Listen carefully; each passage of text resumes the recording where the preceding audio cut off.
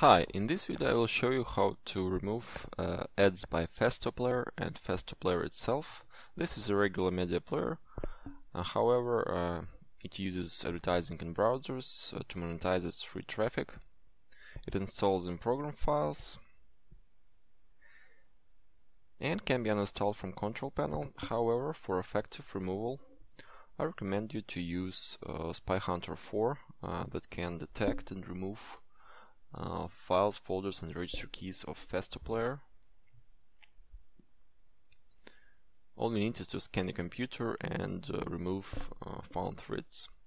It also can detect many other advertising applications that can be installed on your computer. To uninstall FastoPlayer manually, just go to control panel, find FastoPlayer version 1.0 or 1.2 and uninstall it. In case program gives you an error that it is not able to uninstall, boot your computer in safe mode and uninstall it in safe mode.